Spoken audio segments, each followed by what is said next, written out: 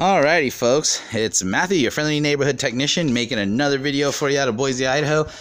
And today we're going to be looking at a 2000-2001 model Ford Taurus with a 3.0 liter engine in it. Now the complaint on this vehicle is that the kiddos, the teenagers, I guess they have a couple teenagers that are starting to drive now, got their driver's permit. So the kiddos car here, I guess they were driving, or somebody was driving it, and it just died at the stoplight at idle, and I guess it keeps dying and then it won't start, or take a while to start up. So I've actually been all through the diagnosis. I got about halfway through the computer diagnosis and realized right off the bat that it was going to end up being an electronic diagnosis.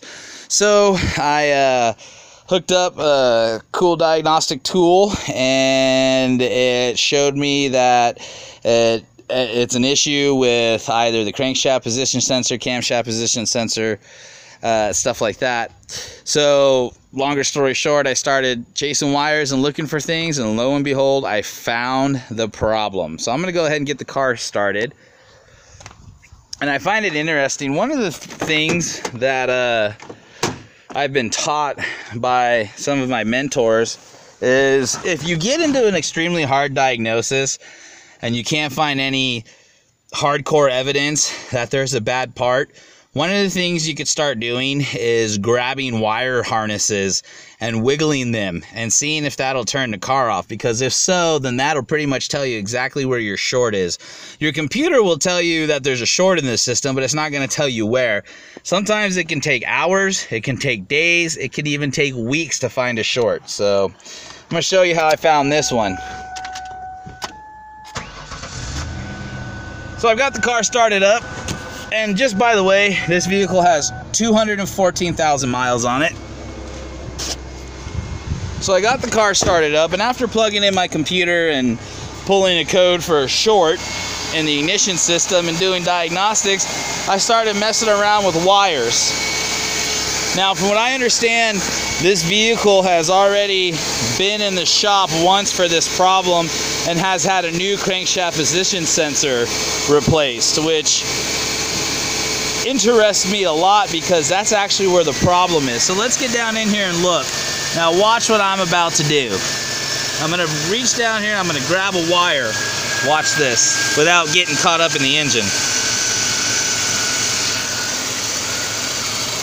Look, you see that? Watch.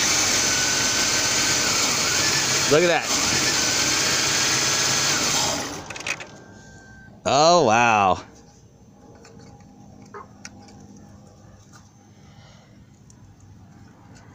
You see that? Now let's see if we can get it to start again.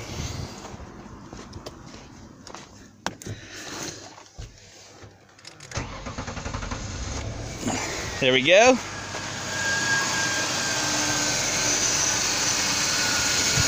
Now let's mess with this wire again.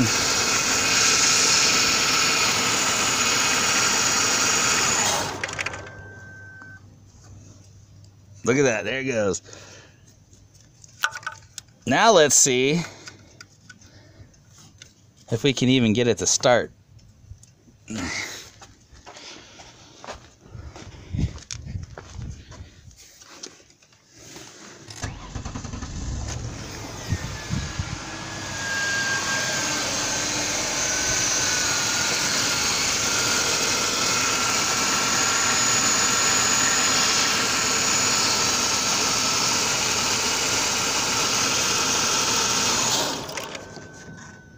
There you go.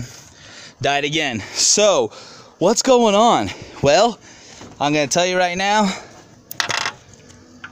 We've got our crankshaft position sensor down here. And this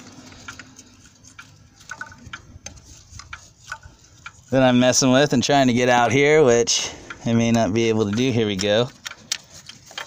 And this, my friends, is the crankshaft position sensor connector. All right, and so the short, I guarantee you, is inside of this connector right here. Why? Because every time I grab this wire and wiggle it, the car dies. So instead of getting a new crankshaft position sensor, which is what was changed on this at a shop, what somebody really needs to do is they need to replace this crankshaft position sensor connector, because this is where the short's going to be. Now, a few other things that could possibly be looked into, especially since this car is going to go to some kiddos, are going to be things like possibly changing out the spark plugs. If we don't know when they've been changed out last, so go ahead and change that. And then also, since I got to be in here anyways, and I got to open up this wire harness so I can cut out and solder and splice a new crankshaft position sensor connector in. With 200,000 miles, it might be wise just to go ahead and do spark plugs front and back. And since you're going to do the back spark plugs, go ahead and put a new intake gasket in, plugs, wires. Also, there's some other issues on this car. Like, for example, look at this fuel injector connector. It's held on there with zip ties. That's not how that's supposed to go. That's because somebody else has been in there and they broke the connector and didn't fix it accordingly. Same over here, except for this connector doesn't have zip ties on it, and as you can see, you can just pull it off whenever you want to. So yeah, I would go ahead and shoot for a tune-up. So that's plugs, wires, upper intake gasket, and then also 2 new fuel injector connectors. And then from there, the final fix that's going to keep this car from dying out on them is a new crankshaft position sensor wire harness. So there you go, folks.